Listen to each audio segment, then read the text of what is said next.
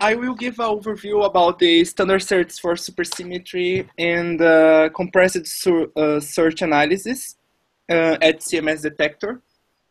So in the next slide, I start giving an overview of the standard model. We know that the standard model has successfully testing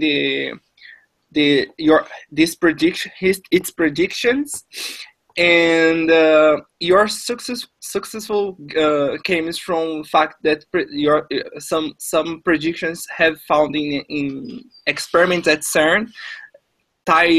Such predictions are, for example, the W and Z bosons in 1981, the top quark discovery. But the top quark discovery was found at Fermilab, and Higgs boson at CERN. We know that the standard model group symmetry is SU3 cross SU2 cross U1, where the first group means it's related to the quantum chromodynamic, and the second group is related to the isospin, and the third group hypercharge. So on the left, I show basically short for the standard model Lagrangian, the covariant form, where are all the field matters, the Higgs boson, all the Yukawa couplings, and all couplings between Higgs and the bosons in the standard model. On the left, we can see a basic illustration about all the particles known so far, and the last piece found in 2012, the Higgs boson. In the next slide, okay, the standard model has been successfully in predictions. Almost all your predictions was found that in several experiments, but it makes we ask some questions, but the standard model would be a final theory to describe nature. So far, we know that the answer for this question is no, because inside the standard model, we have a lot of open questions. For example, we know that the Higgs boson mass, without a procedure called fine-tuning, has quadratic divergences, making the Higgs mass several orders larger than the predicted. That's large orders larger than the observed data. We know that inside the standard model, we don't see a particle that could explain the dark matter where the dark matter makes up 20% of the universe, and 5% correspond to the visible matter that we know as atoms, galaxies. And another open questions concern about the unification of the coupling constants, as we know that each interaction, each force has a coupling constant related. The electromagnetic in this plot is the alpha 1, the alpha 2 stands to the weak force, and alpha 3 to strong force. Inside the standard model, we see that these constants in high energies don't get together in a common point. So this is it's some kind of questions open in standard model, but there are others, as this asymmetry, some kind of asymmetries. Okay, So in the next slide, but before get the next slide, we can see would be some other theory that could help understand or answer these open questions inside the standard model. So there are some couples. There's some theories available in the market. One of them is supersymmetry, that I can say that is a very attractive extension of the standard model. Why? This is very first because supersymmetry makes us in a natural way reply some of these open questions inside the standard model. For example, the first answer is for the Higgs divergence for Higgs mass with the new spectrum of superpartners in the supersymmetry models. You can cancellate in a exact way these contributions for the Higgs masses, making the Higgs mass stable and finite. The other answer is for the dark matter candidate. Inside the supersymmetric models, you can find a particle candidate. In most of these scenarios, this particle candidate is the neutralino, LSP. The LSP stands for lightest supersymmetrical particle. The other answer for the coupling, the unification of the coupling constants is that with this new spectrum of particles, they in a such way contribute to the equation of for the renormalization equation of this coupling constant, making this in high energy physics, in high energy, gets a common point. So basically, as you can see on the left, you have all the spectrum for the supersymmetrical model. On the left, you have the standard model particles. On the right, you see each supersymmetrical particle. So we know that supersymmetry is a symmetry in the nature that comes from in a such way that each particle in standard model has a superpartner, and each superpartner has the same number quantum numbers, differing to just in a spin. What I mean here, for example, if you have a up quark inside standard model, in supersymmetry you have a superpartner, but in up quark inside the standard model, we know that it is a fermion because it has a 1/2 spin. In supersymmetry, it's the superpartner will be a boson, differing in spin in 1/2 in spin. I mean, now you have a quark up with a spin 0. But beyond this, beside this, standard model particles in it correspond to its superpartners.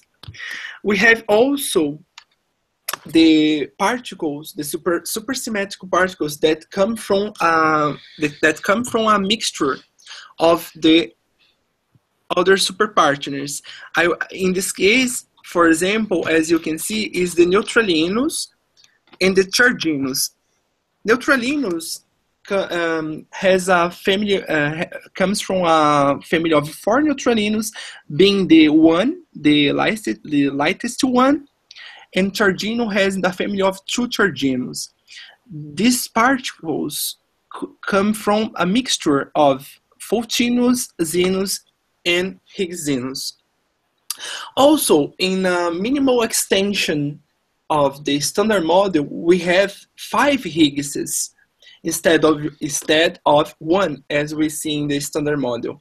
These 5 Higgses come from because inside the minimal extension, you need, instead 1 doublet of Higgs, you need two doublets of Higgses, where after the breaking spontaneous symmetry, you will have 5 degrees of freedom correspond to 5 Higgses, where one of them is a Higgs-like standard model. So in the next slide, we can before continue, we can also ask, supersymmetry would be an exact or a broken symmetry?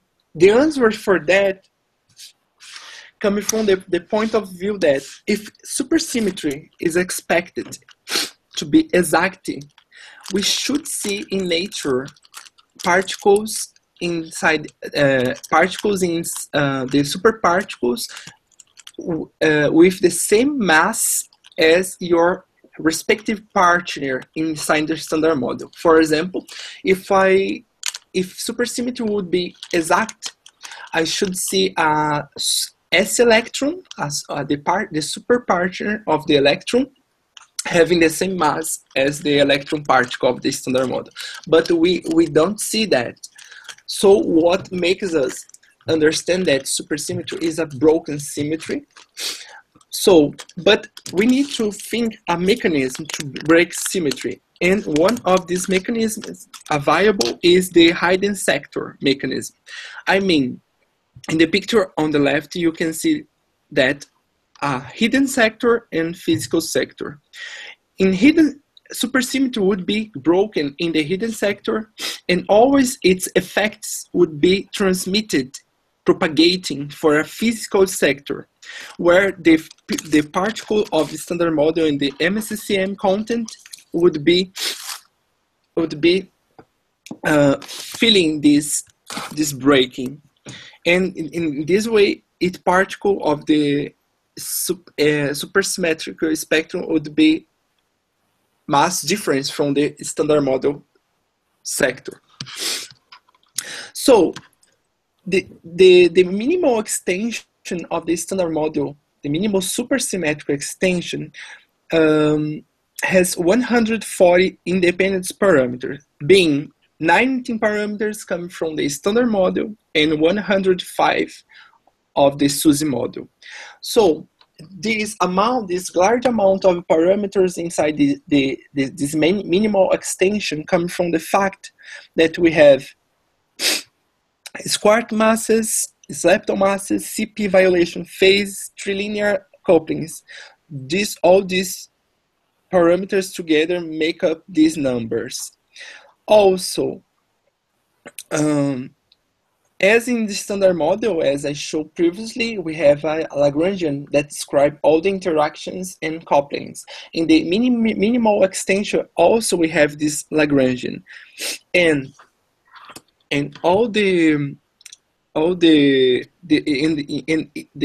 general form to this Lagrangian is constant with the standard model gauge group. It means the minimal extension of the standard model in supersymmetry has also the same group of symmetry, SU3 cross SU2 cross U1. Also, this Lagrangian should be consistent with baryonic and leptonic loss conservation. But supersymmetry also has a multiplicative number that imposed called R parity, as you can see in this expression, where B stands for the baryon number, L stands for the lepton number, S for the spin of particle. Particles of the standard model has R parity +1, and particles in supersymmetric context, supersymmetric context has spin note as parity -1. This invariance will lead us to important considerations. For example, the candidate for the dark matter. On the next slide, sorry, still in this slide, what I mean for this will lead us to the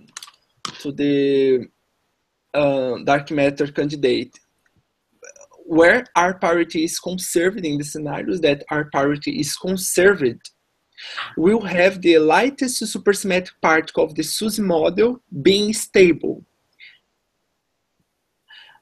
And also, when this symmetry is broken, the lightest supersymmetric particle will not more stable. Now in this case, in this scenario, this particle can decay. Now, so as we saw previously, we have a lot of parameters in the minimal extension to handle. What of the point of view of the phenomenology is very complicated. So this way, one thing is that was realized, what is performed is the work with the constrained minimal standard model, constrained minimal supersymmetric standard model. What it basically means? What means that with this universality assumption, where we put the software breaks in a grand unification scale, we can reduce that large number of parameters to a small number, in this case 5 parameters, where M0 is the common mass for the leptons, quarks, and Higgs bosons. M1/2 is the common mass for Gigenus and Higgsinus. A0 is the trilinear couplings.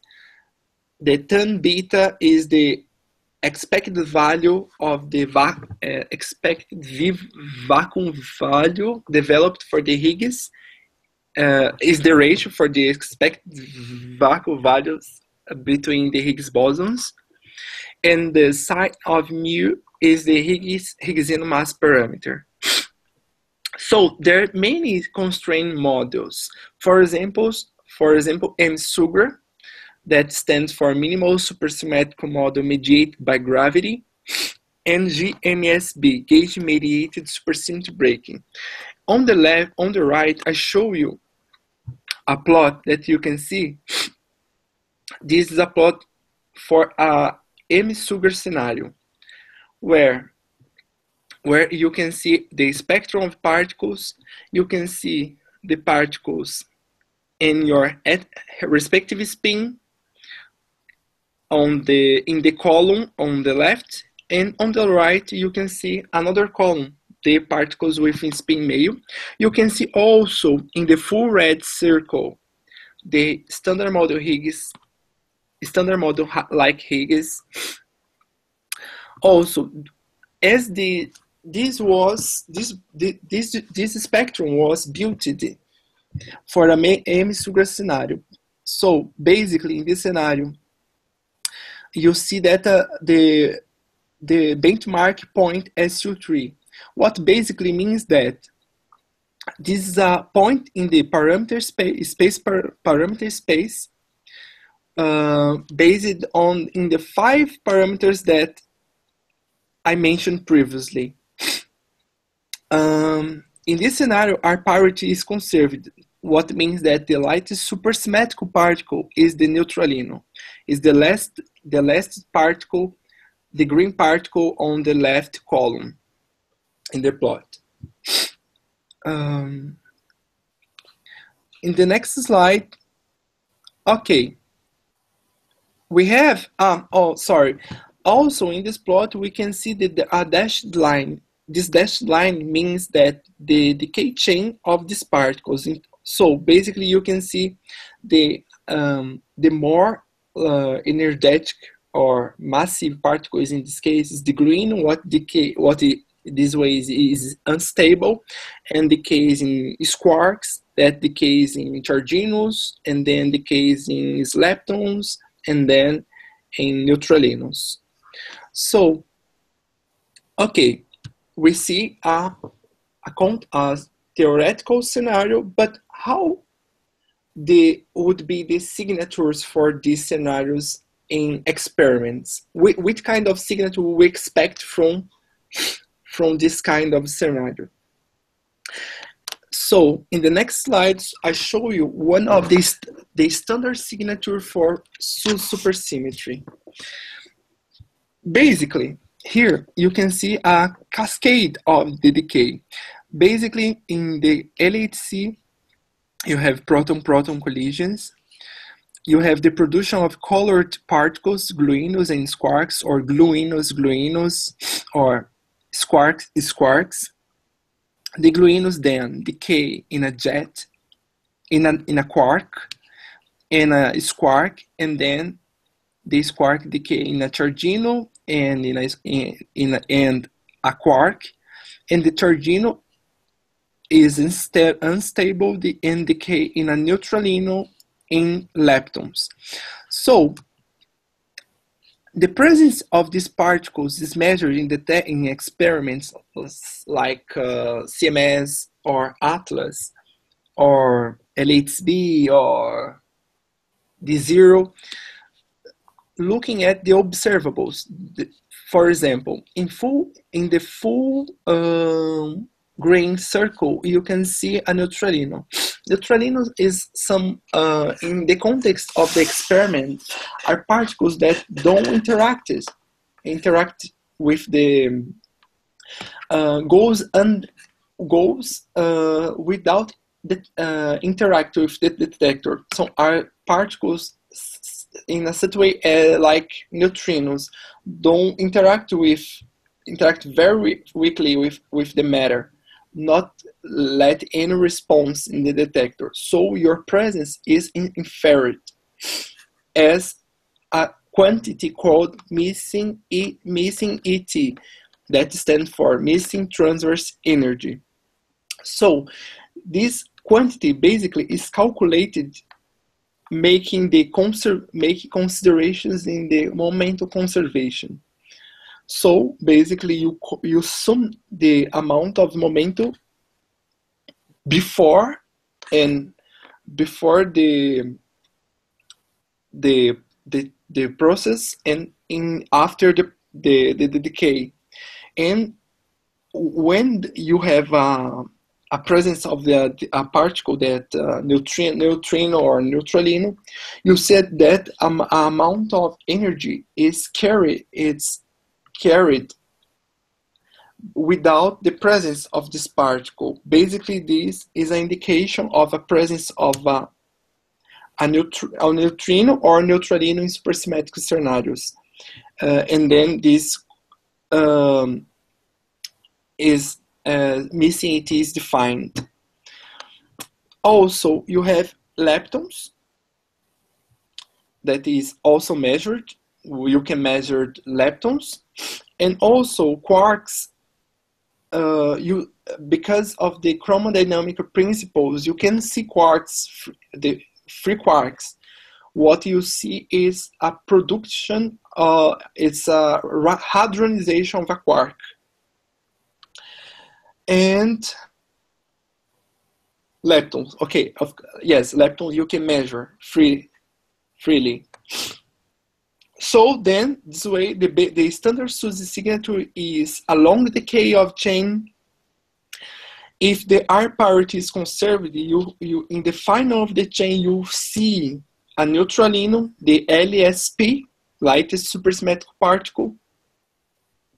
And then we'll have a large amount of missing transverse energy.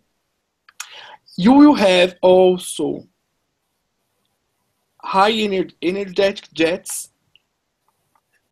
and you can have or not, depending on the decay, leptons in the chain.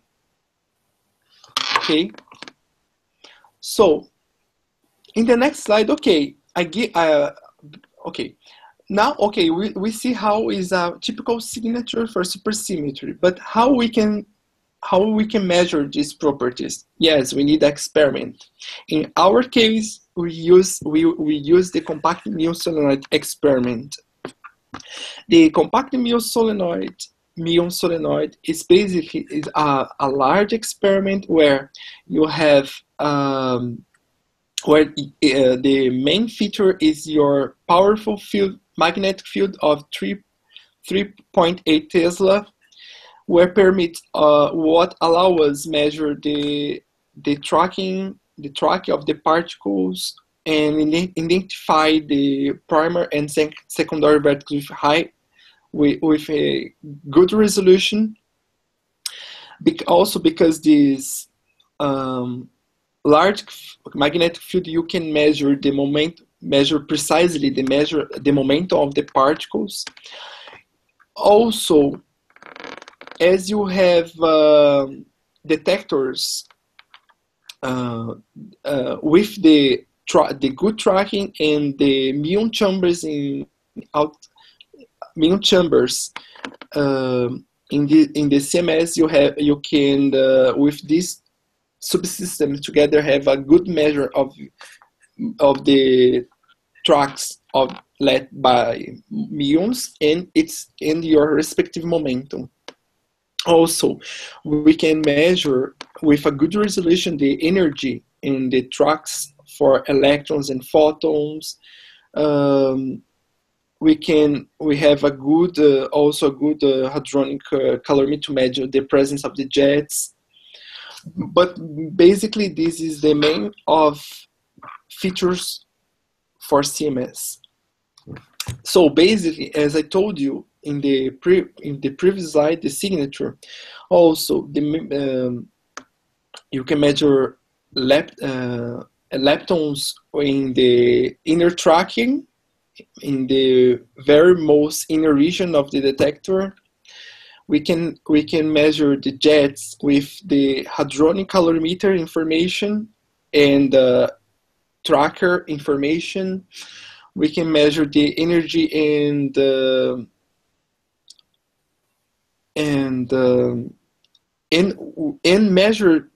measuring precisely these quantities, these objects. We can then also infer the missing transverse energy. So in the next slide, then, okay, we have a typical signature, you have the experiment. So in these years of working of the CMS, many searches were performed. So basically in this slide, I show you also a few examples of them. For example, MET plus jets plus 1 lepton, MET plus jets and 0 lepton, MET plus photons, final state with multi-leptons, stop production with single lepton final state, jet plus MET with a special variable called razor. But the question is, we found SUSY with these certs or some hint of it?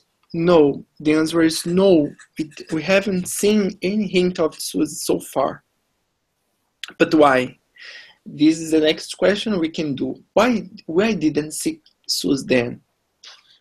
And then it's bring us for the next slide, where I can say you, okay, there hope to SUSY. There is still room for SUSY. The thoughts or hypothesis why we didn't have seen SUSY is maybe, in fact, nature is not supersymmetric. Or the cross sections for the SUSY process is very small. Or SUSY particle masses are out of the LHC range. Or all of these standard searches are looking at in a scenario that not correspond to possible SUS decays. I mean, all these standard search could be not sensitive to the SUS processes. But as the title of this slide says, as there's still room for SUS. And this is in this very narrow region on the left plot.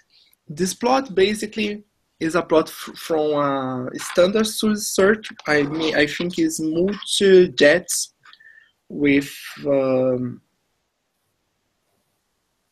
I don't know if it's actually multi-jets plus MET, but it's multi-jets, and basically is a exclusion mass plot that basically you are comparing the observed data, that means the data, with the expected, what is expected by theory. And you compare these, and from that you can exclude, okay, I can exclude the gluinos with mass below this value, and neutralino below this value. So the fact that there's still room for SUS is, and particularly for what brings for my work, resides in this very narrow region where you have compressed mass between neutralinos and gluinos. And this is compressed because if you remember from the previous plots, from the previous plot from Amy Sugar scenario, you can see that is a small difference. Sorry, is a large difference in mass between the lightest supersymmetric particle and the gluino, the more heaviest particle. But in this case, you can see we have the opposite. We have a small scenario where a compressed mass between these two particles are seen. I see. Basically, then this is the first look at a possible direction for supersymmetry, and this analysis that focuses in this compressed scenario is developed here for me and other people in a joint group member from CBPF and WERJ. Okay. Okay. So in the next slide, we can see exactly what means this compressed SUS scenario, what we base on. In the compressed SUS scenario, we have, as I told you, a small mass difference between the gluinos and neutralinos. On the left picture, I showed three different scenarios, compressed scenarios. The first one, where the gluinos are out of the latency range, are very massive, and you have a small mass difference between quarks and the LSP. This difference mass is between 1 and 100 GeV. In the B, you have also a compressed scenario where now quarks are out of their latency range, and you have a compressed scenario between gluino and LSP. And you can also have a degenerate scenario where you have the gluino and LSP and quarks. So the motivation for our analysis that we'll describe soon is based in this scenario, where we have quarks disaccoupled of the latency range, and the mass difference is small between gluinos and LSP. So if supersymmetry resides in compressed scenarios, the standard search approach is not more accurate to see this here. We need to look up in other for looking for other strategies. So the gluino decay, as I in a compressed scenario, okay, you have small mass difference between the gluino and the LSP, in this case neutralino. The gluino particle then can decay through the process indicated. Gluino can decay in a antiquark. Then this decay is mediated via an off-shell quark, high massive with high mass, and then this virtual quark decay is in a quark and a neutralino. If you are in an R-parity conserved scenario, the neutralino is stable. So on the left, I show you the expressions to the gluino decay rate, and you can see this. The rate depends on the Gaussian fraction, but that basically means as I told you, neutralinos are mixture from other supersymmetrical particles like photinos, hexinos, winos, binos. So this parameter, Gaussian fraction, is telling us how percentage of a photino or a hexino or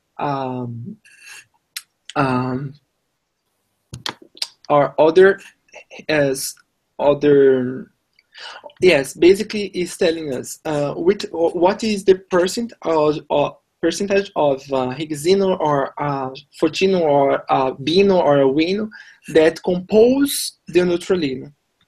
And also this rate depends on the difference mass between the gluino and neutralino and the quark mass, as you can see. So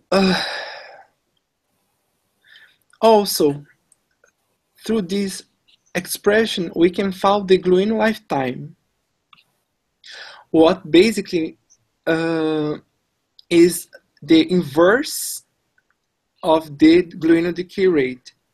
As you can see, if for a given fixed difference mass between the gluino and neutralino and varying these quark masses, we can see the lifetime is proportional. What means the higher the quark mass, higher is the lifetime of the gluino. Okay. So, keep in mind these expressions. We can take a look. We can study the behaviors behind these relations between these variables. Okay. So we can see now the following plots for the lifetime of the gluino versus the quark mass. You can see that for high quark masses, you have a higher, the gluino lifetime is very significant, is high. We can also see that for large difference masses, the lifetime decrease, as we can infer through that expressions, because these plots are resulted from the previous expressions. Okay. Now also interesting to see how the Gaussian fraction and the branching ratio of the gluino are connected. The branching ratio basically is a ratio that you pick up the width for a particular decay and divide it by the total decay. And with this, we will get a value. From this rate, we will get a value that says to you, okay, the percentage of the decay of that particular process over the total. So then we can see that for large gluino fraction, the neutralino in this case is basically Gaussian-like. I mean, it's composed from winos, binos, or maybe photinos. And for small Gaussian fractions, the neutralino is most like composed from Higgsinos. And also we can notice that when neutralino is most Gaussian-like, we can see we have a large branching ratio. So, looking at this relation in the lifetime, the significant lifetime for the neutralinos and mass difference in the gluino mass, we can see that this plot basically are displaying the decay length versus the mass difference between the gluino and neutralino.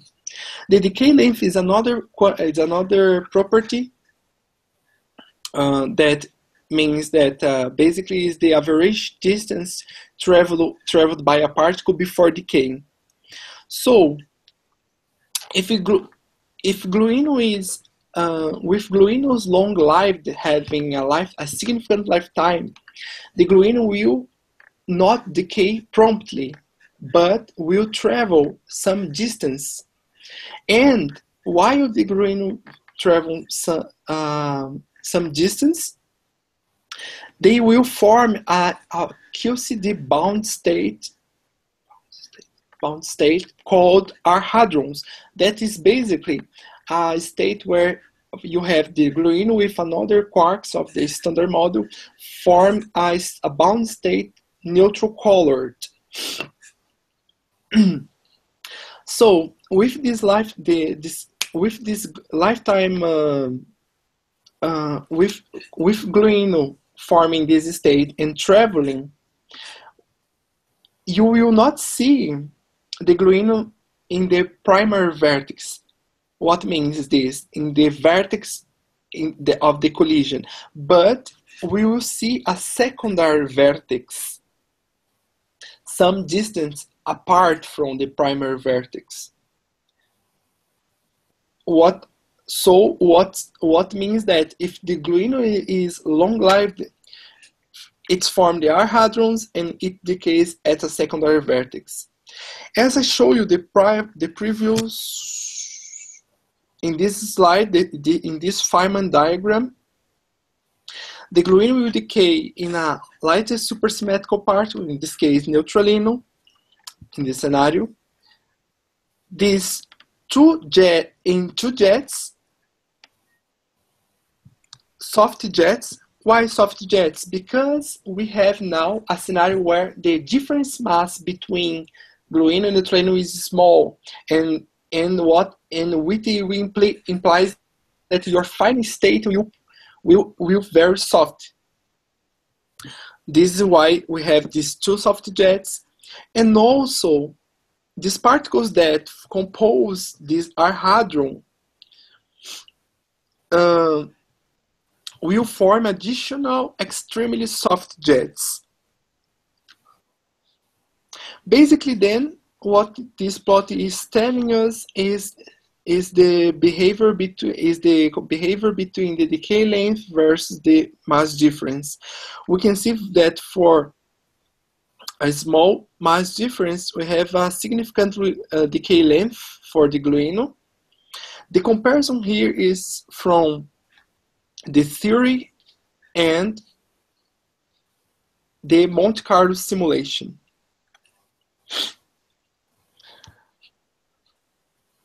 Okay, so from what I have shown for you, we can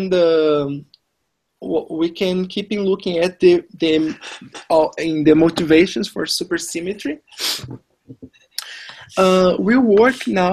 We also work with a simplified model, what basically means that from a compressed scenario, we have some parameters that the main ones is the gluino mass and the mass difference between gluino and neutralino. The other parameters will be fixed, like squark mass, we'll fix the 40 TeV scale. The Higgs mass not developed not play a role in our search, but we will keep fixed in 100 GeV mass. And the LSP in this case is mainly Gaussian. As I showed in this previous plot, we can see that if the LSP is mainly Gaussian, you have a considerable significant branching ratio compared with if the neutralino is composed from a Higgsino. So, also, for study the simplified model scenario, we generate some points, some Monte Carlo points, some simulated points. These points are when gluino mass has 250, 500, 750, and 1000 GeV mass, and the difference mass between neutralino and gluino is 40, 60, 80, and 100 GeV. So, as you can see in the diagram, the Feynman diagram, you have the gluino production from PP collisions, and you have then the hadronization, how jets are seeing the detectors. So from this, it's used two Monte Carlo generators. In the first step, might graph to gluino production, and in a second step, the Pythia generate for gluino production and hadronization of the jets. Okay, now I show you all the motivation for this compressed search. Now it's time to see our signature. Our signature is displayed in the picture on the left. You can see gluino production, and then the gluino forms R hadrons decay in a secondary vertex with two jets and a neutralino. The basically signature then is a moderate amount of missing ET coming from the LCP neutralino. A secondary vertex with two jets, because you have the how gluino has a significant lifetime. It's form a R hadron decay in a secondary vertex. And also, as in a compressed scenario have a very soft final state, this becomes very difficult for trigger the events. So we require a hard ISR jet. What means ISR jet? Basically means initial state radiation. Is some kind of partons emitted in the initial state radiation, in this case, in the production. For the preselection requirements for this kind of signature are, we require events passing Met trigger with 100 GeV threshold. In this kind of signature, we don't have leptons, because as you can see from the preview Feynman diagram and from this picture, we don't have leptons in the chain. We require at least one primary vertex with at least one jet with PT above 150 GeV. We require at least one secondary vertex with at least two jets with PT larger than 30 GeV, and a dijet mass coming from the secondary vertex larger than above 16 GeV. So, and then this is the signature for the compressed scenario. The signature will work.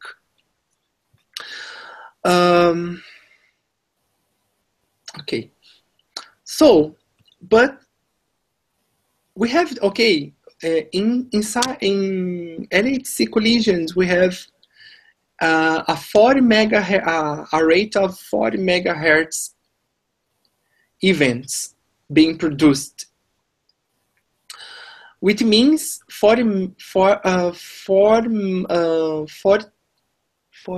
millions of collisions per second, which means as amount of events being coming from the several processes. So many of these processes could, in a such way, imitate our signature. And this is one of the biggest steps in analysis, to know how these processes that imitates our signature behaves. These processes are called backgrounds. For our signature, the main sources of background are TT jets.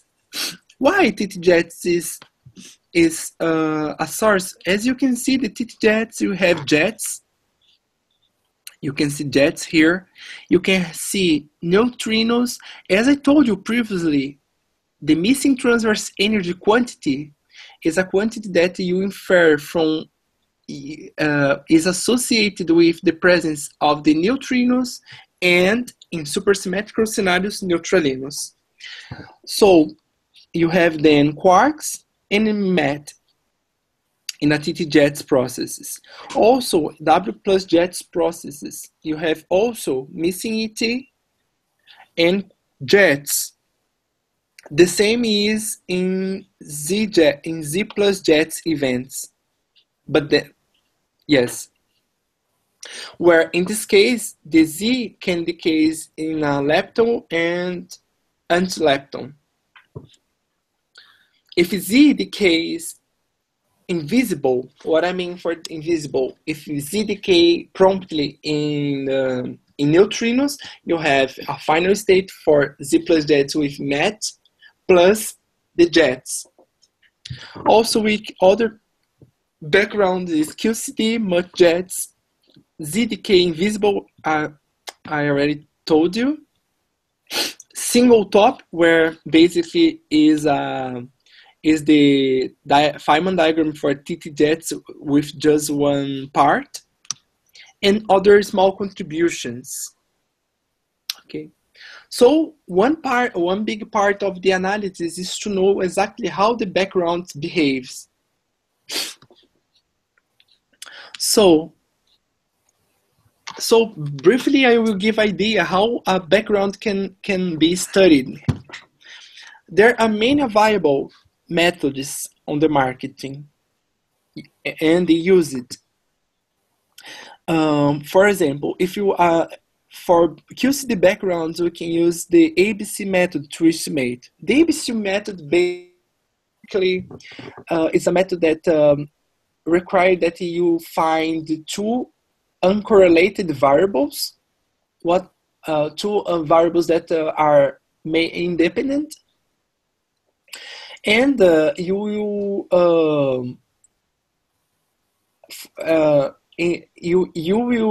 with these two variables, find two regions, the ABCD, and each region, one region will be the signal, and the other regions the background, and then you can find the number of events of QCD. calculating a ratio of this number of events. Another method is the transfer factor method that can be used for estimate TT plus jets and W plus jet backgrounds.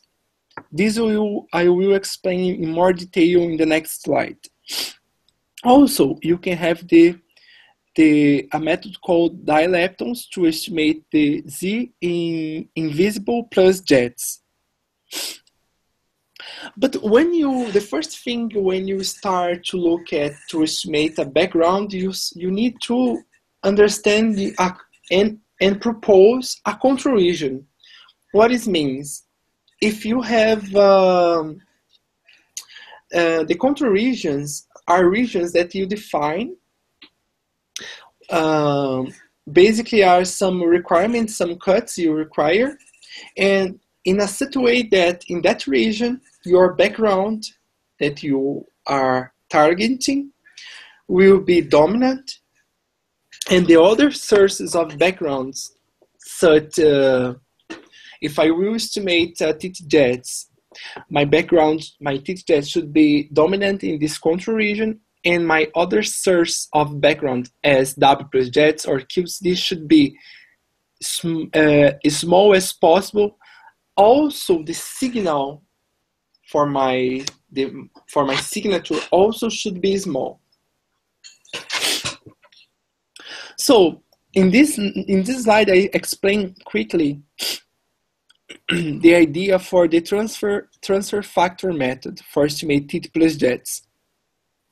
The control region the requirements are: we require events firing the MET trigger, events with at least one lepton with PT above 15 GeV, events with at least 2 delta with PT above 20 GeV, and a pseudo rapidity less 2.4, at least 2 quarks B jets with PT above 30 GeV, and MET above 210 GeV. The idea for the transfer method is basically first define your control region. After that, calculate the purity of this control region. A good control region give a purity above 80%. So the expression to calculate the purity, for example, when estimate the TT plus jet is you find the number of expected events for TTT plus jets and divide this over all the expected background and TT plus jets. Also, I just would like to remind you that this is done in a Monte Carlo simulation. So after that, after you check that you have a good control region, your purity is high, you can find the trans factor calculating the number of events in the signal region divided by the number of events found in a control region. So what this result give you is it's how to get the number of events, the TT jets in the signal region. It's basically you are correcting your Monte Carlo for your signal region.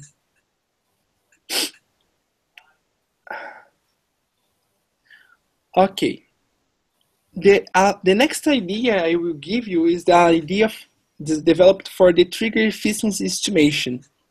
So in CMS we have two trigger levels. The first level is known as level 1 trigger. Is the first trigger that selected these high rates coming from the collisions. It's fused in a hardware. You have some in this case, for this level, you have some triggers that come from primitive quantities, and then you make a halfly reconstruction and selection of the events to reduce the amount rate coming from the collisions. Then you have the ATOT higher level trigger that works in software level, The higher level trigger is more precise than L1 because it works with a high efficient algorithm to reconstruction called particle flow, and this you have a menu of several triggers with for the several analysis proposed, and then you can reduce this rate for order of 100 hertz, and then you can store this data. But okay, from these two levels of the triggers, and as I told you, have several triggers paths. Depending on the direction of your analysis, you can use particular triggers. So, but it's necessary to know in offline analysis how the efficiency is for this particular trigger. Why? This is why the trigger efficiency estimation is important. I give you here some few reasons for that. It's necessary to measure the trigger efficiency.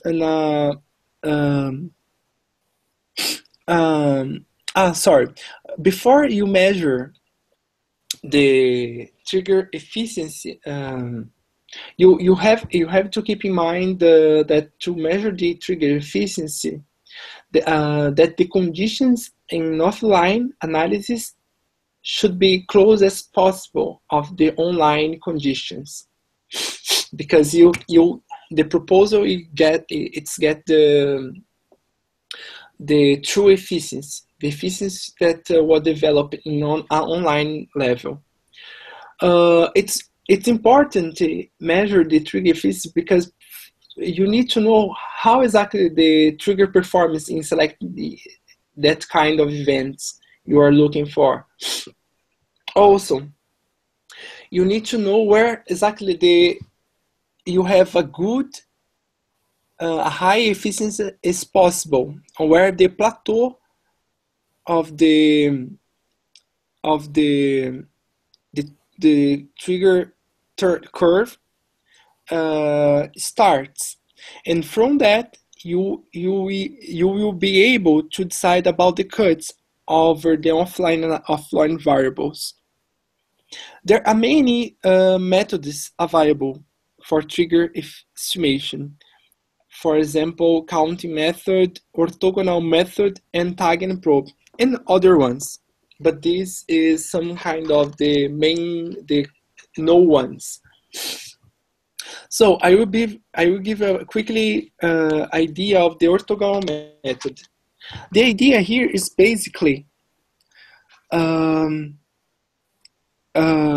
use the MET trigger. As I showed previously, the MET trigger is the first requirement for our signature, for our preselection. So I want to measure the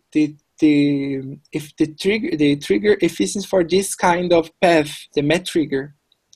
So the orthogonal method is based on basically you first need to select an unbiased sample.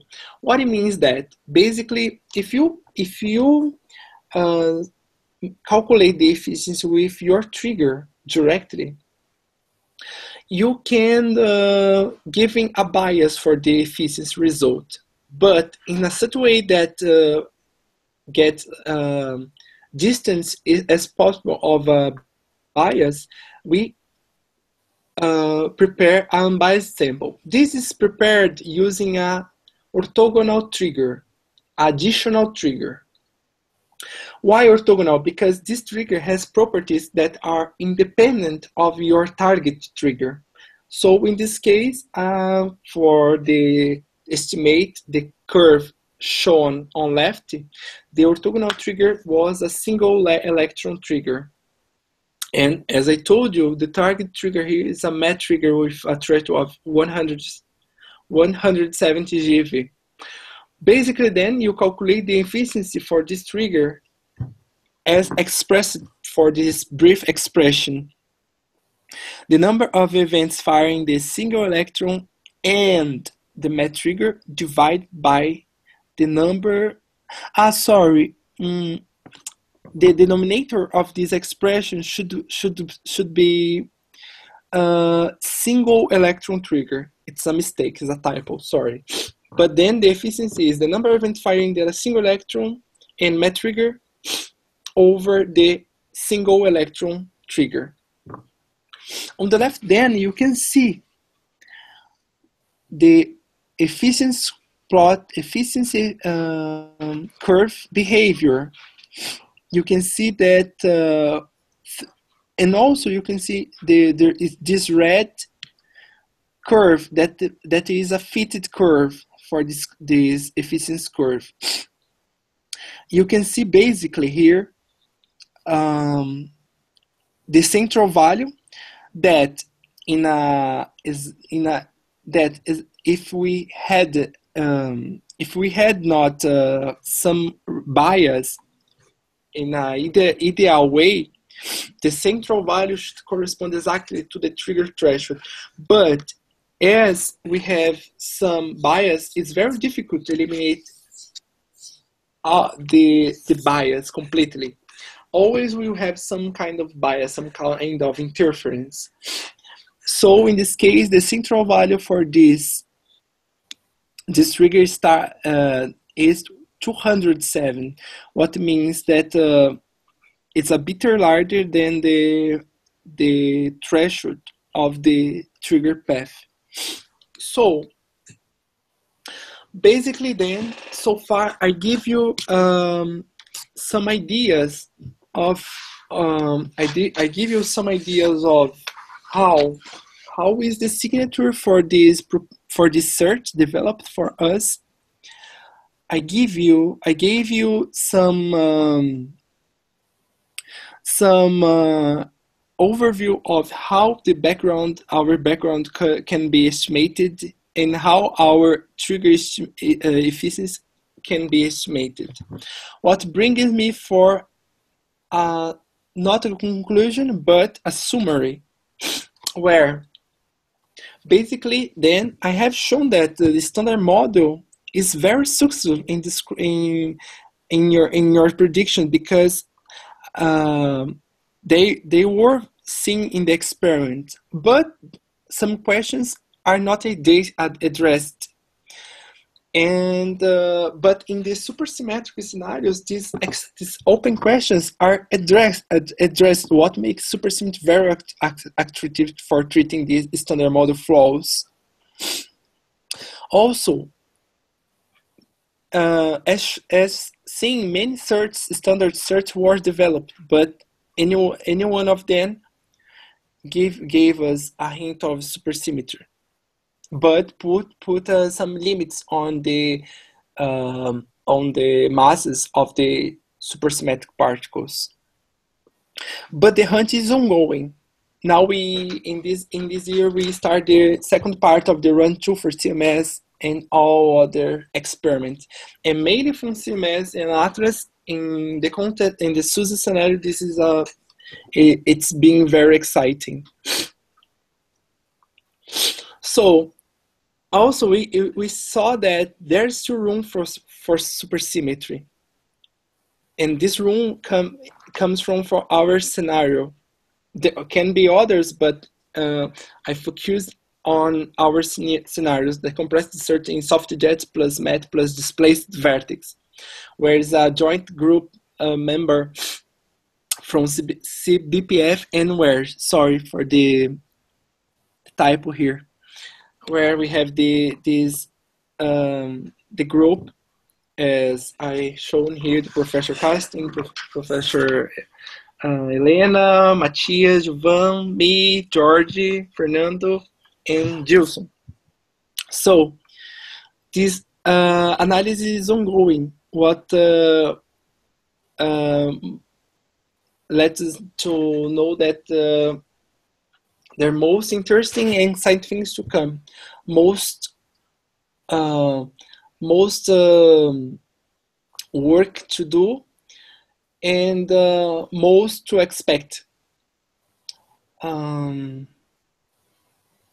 Yes, basically is that. Thank you very much. Thank you, Fábio. Thank you for the nice presentation. Some comments.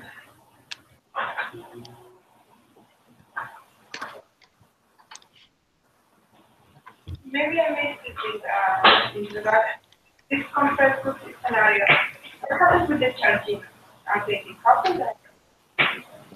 What? Charging. Can you hear me?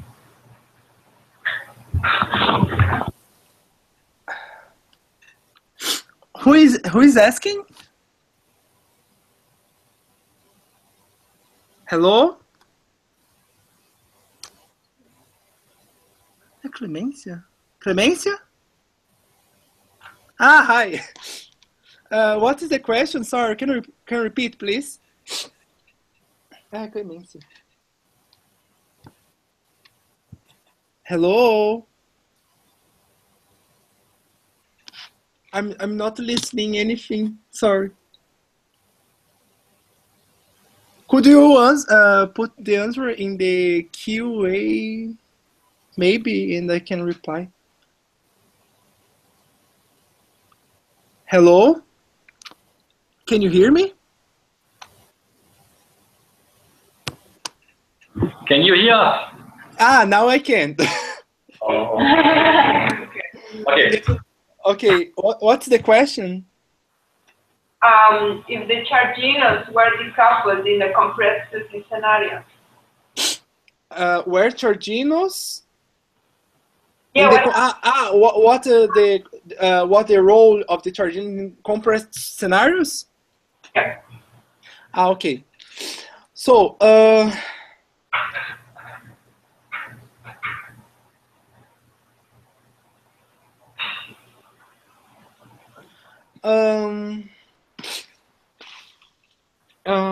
let me think.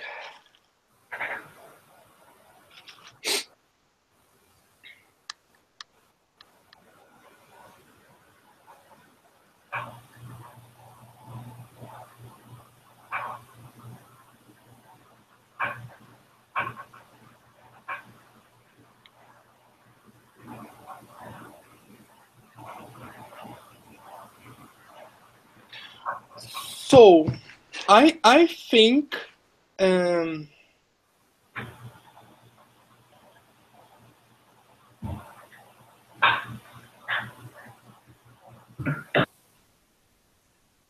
in a compressed scenario,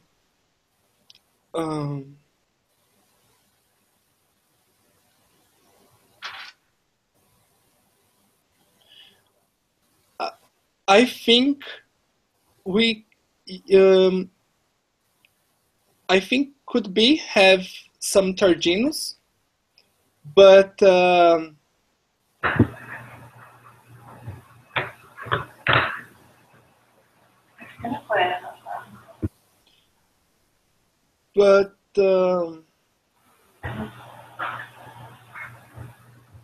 No, Fábio, they are also decoupled. They are heavier than the gluinos in this case.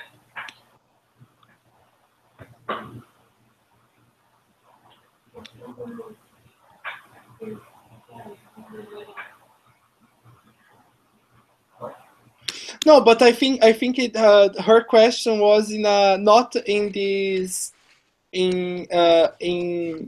was in most general aspect.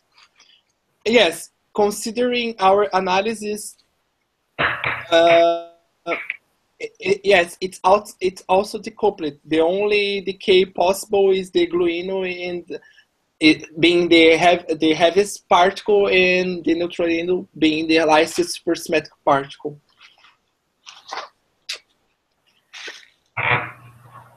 I don't know if you reply your question, Clemence.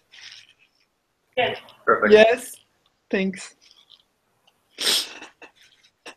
And Fábio. Okay. Yes. Yeah, hi, you said that there are so many steps until we finish the analysis. Would you mind like outlining them really quickly? What are the steps that still need to be done so we can finish this analysis?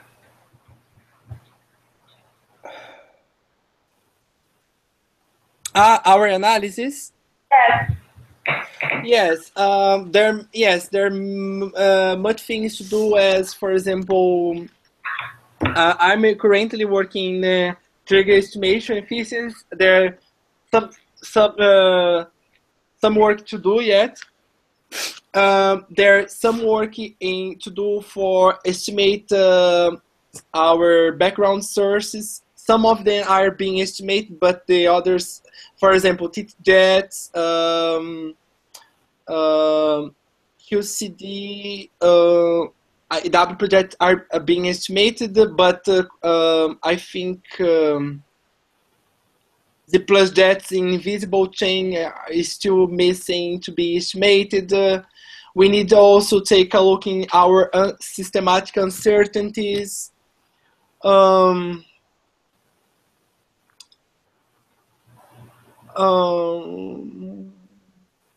Yes, this is what I remember for now to outline that. Yeah, it's still a lot of things that are on the list. That's true. Yes. Okay. So I have another question. Yes. You know this excess that was observed in diphoton invariant mass of 750 GeV. Do you think it's possible that that excess comes from supersymmetry?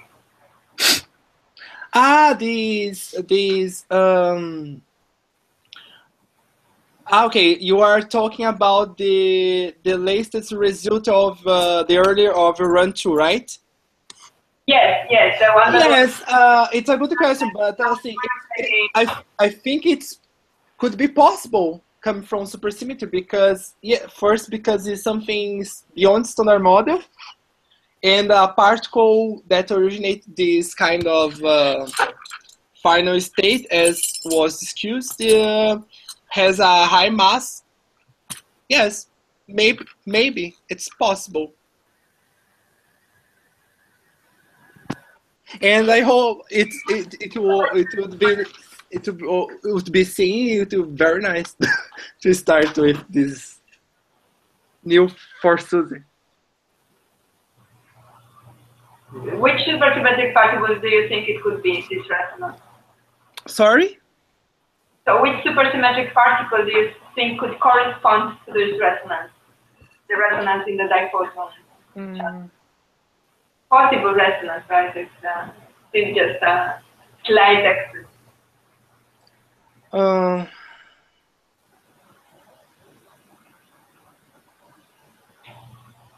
Good question, Clemência. Good question. So, if we take looking at the standard supersymmetry scenarios, it's because I don't remember what kind of supersymmetrical scenario could be, what kind of supersymmetric particle could be originate a diphoton, but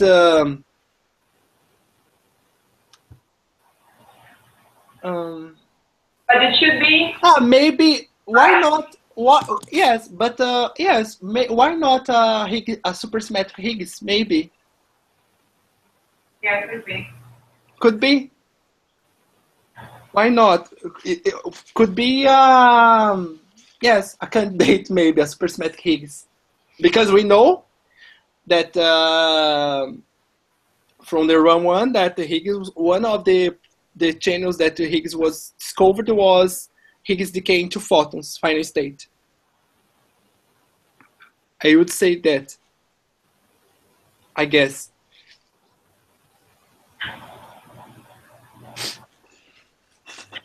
Okay. Thanks. This is actually something we would like to have a presentation on this 2-photon final state here in the seminar. Because there are so many that I try to explain the resonance there, that we might like to have some theory. Yesterday I was just having a fast look at the Inspire repository, and there's like over 300 papers trying to explain it. So that will be something we hope that we can convince the students from the theory, summarize the most. You know, there is a theory book that was in the yeah. students that was. Oh, that would be great, yeah. There was this guy that presented as well. Okay, I'll okay. Yeah, I will ask.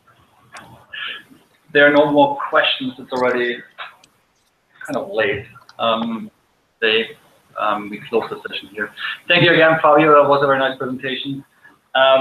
Quick advertisement for the next seminar takes place June 3rd. Okay. Thank you everyone for attending. Thank you for the questions, and I miss you everyone. See you soon. Bye, Fábio. Bye. Thank you. Thank you. Bye. On June 3rd, we have the Python presentation, which I'm going to put together. And then on June 17th, we have Petra Hüntemeyer from Michigan Tech. She works on the Hawk experiment in Mexico, and she will talk about cosmic ray physics with Hawk. And then for July, all the talks are open. You're more than welcome to volunteer. Well, thank you very much, everyone, and hope to see you then beginning of June. Bye-bye. Thank you. Not really said that. No, I